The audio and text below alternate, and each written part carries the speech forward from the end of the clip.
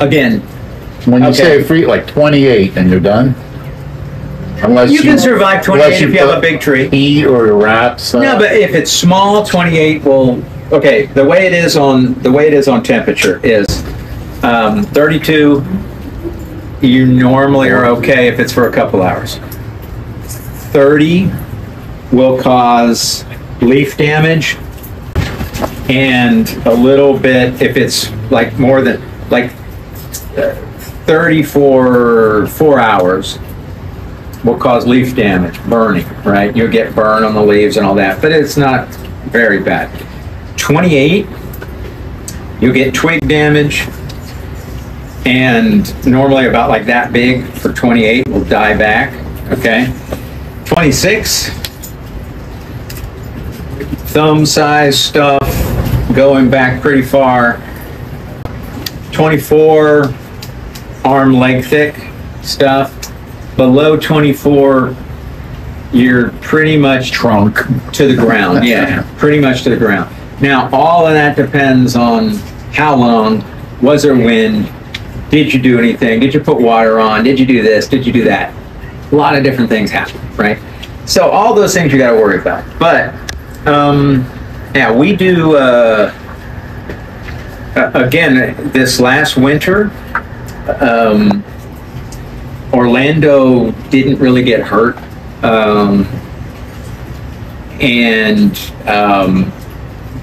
you know, Orlando is not. Again, Orlando is not a great term. I mean, again, if you go to Winter Garden right on the south side of Lake Apopka, that's warm. They've had mangoes there for my whole life, right? Now, again, I'm an old guy now, so when I go back to think about when I lived in that house there when I was a kid. That's the house I grew up in. Is the house right behind. And I was actually born in that house, physically born in that house during a hurricane. So, but yeah, no, it's cold hardiness is a funny thing. You know, my life was taken around the world to be shown mango varieties, and I cannot tell you how many times people have shown me cold hardy mangoes that have survived freezes, but they happen to be growing above a sewer pipe or something, you know, that kept the ground warm or whatever it is. You know, there's always little things that happen. I do not know of any cold hardy mango. Now, people are going to say your counter to that would be Bailey's Marvel and all that. Well, I'll tell you, show me one after a big freeze, and I've never seen it. I'm a firm believer in, I don't believe what anyone tells me until I see it, all right? And I've never seen it. So, there's a guy in California who some of you may have heard of, California, you know, Camarillo Exotics, not Tim Thompson, but anyway, he bred cold hardy mangoes that they sold all over California, and everybody was all very into these things, but it was all just salesmanship, all smoke and mirrors. Well, I don't want to say that. I don't know. I don't know.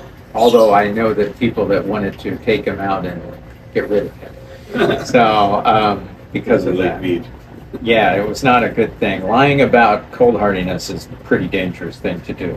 1977, we had the freeze here. We were 24 degrees here in Homestead in this yard for over 12 hours. And that killed everything. Yeah. I mean, that was nasty. Devastating. That was devastating. Isn't that when it snowed? 77? Yeah, I think 77 it snowed, yeah. Yeah. It also snowed in 89, I think, too, but I missed that. 77 was, I was on late shift, and it was still, which meant you caught the bus at the edge of the neighborhood at 12 o'clock in the afternoon. And the ice was still on everything. Yeah. It was still frozen. And then as it thawed out, you could smell you could smell it, right? That's real freezes. You smell the lacerated tissues. It smells like you put something in the freezer and take it out. And but like the difference is, see, mangoes are truly a freezing thing, not a chilling thing, right? Jackfruit, other fruit like that, they get chilled. Mangoes have to get frozen because mangoes are truly not a tropical tree. It's another thing a misnomer we have. They're not tropical, they're subtropical. They're subtropical. Mangifera indica. These are tropical.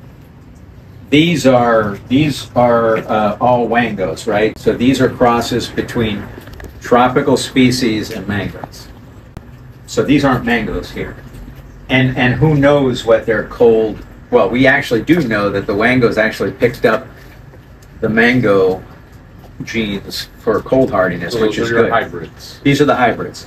And these are actually are cold hard, but we don't know how cold hardy compared to regular mangoes. It would be case by So they case. mature. Yeah, we know they do fine here, but we haven't had a killing freeze here in a while. Again, we used to get a lot more cold. That's why my orchard, we grew coppice. We do old Jamaican style where we had kept a canopy above them so they wouldn't freeze. You want to take, for cold protection, the worst thing is for mango is when you have a tree out in the middle of the field. It's a hell of a lot colder than if you have a tree where it has something above it that breaks it up and can hold heat. That's the big difference.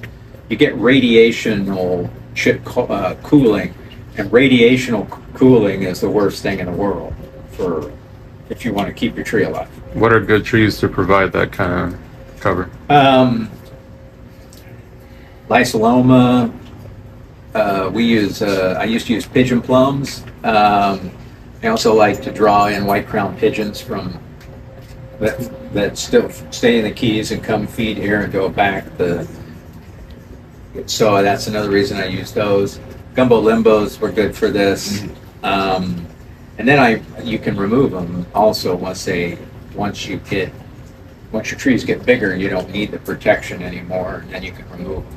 But I just use anything that would give you a good high canopy that didn't cut so much light out. You think poincianas would work? No, poinciana's rough. That's Not enough leaves. That's a dark shade actually under poinciana. All you have to do is look at it and go underneath them. Or do you see grass underneath them or not? That's the big way to tell, right? And on my poinciana there in the front shades everything out. So it's a real problem.